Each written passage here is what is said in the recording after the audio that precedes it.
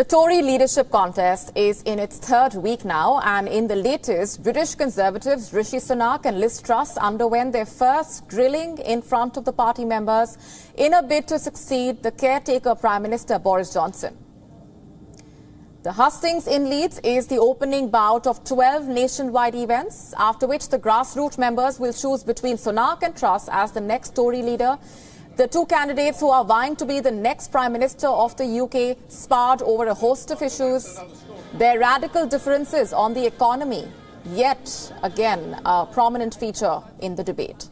Speaking at the event, the UK Foreign Minister Liz Truss said that the windfall taxes send out a wrong message about Britain being open for business. She further promised to cut taxes if she becomes the next Prime Minister of the UK. We need to be bold and we need to do things differently. And what I would do as your Prime Minister is I would launch a plan for economic growth.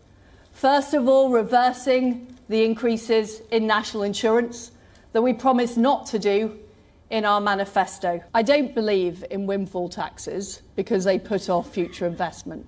What we should be doing is encouraging Shell and other companies to invest in the United Kingdom because we need to get our productivity up.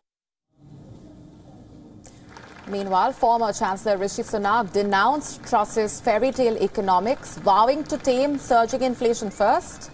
However, the former Chancellor did admit on being an underdog against the Foreign Secretary Liz Truss.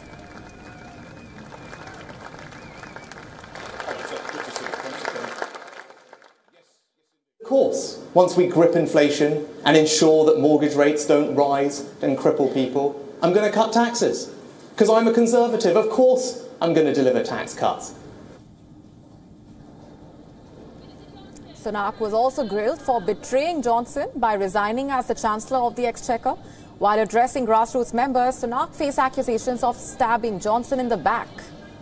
To which the former Chancellor had this to say. Listen in.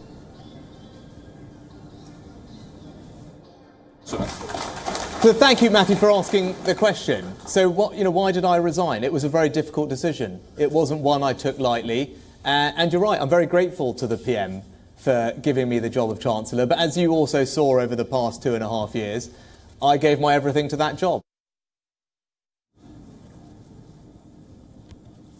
Apart from this, Sunak was also criticised for wearing expensive shoes and clothes. Taking to Twitter, the UK Cultural Secretary, Nadine Dorries, tweeted, "Newspaper reports that highlighted Rishi Sunak wearing bespoke suit worth $4,000 and Prada loafers worth $600. You say immediately that I've paid. Meanwhile, in a major boost, UK Defence Secretary Ben Wallace endorsed Liz Truss as the next Conservative leader and Prime Minister of the United Kingdom.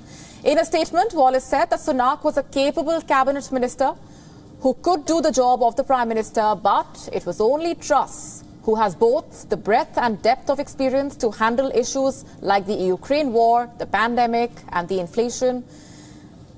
According to YouGov, Truss is ahead of Sunak in the opinion polls by 24 points. If Truss defeats Sunak, she will become the country's third woman Prime Minister after Margaret Thatcher and Theresa May. But if Sunak beats Truss, he will be Britain's first leader of Indian origin.